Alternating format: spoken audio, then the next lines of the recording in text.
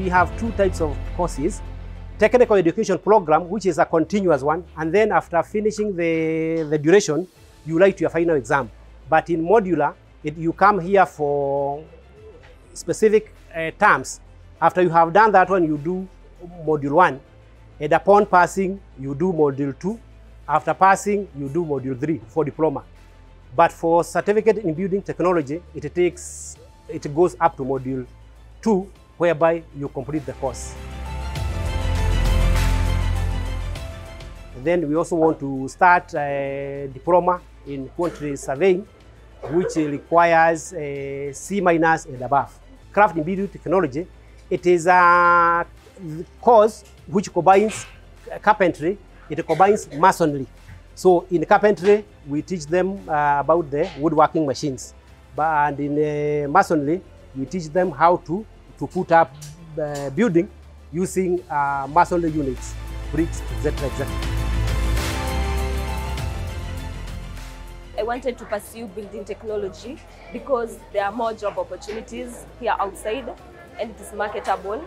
This course, it's not only meant for men, it's even opened for ladies. You can not only be a civil engineer, you can be a quantity surveyor, whereby you estimate and record the materials which are going to be used in the construction of a building. What we are taught in class by our teachers of MICHUKI Technical Institute, it's helping me to have more skills, which are going to help me by putting on hardware, where I'll keep tools that are going to be used in construction, cement, blocks and bricks, research.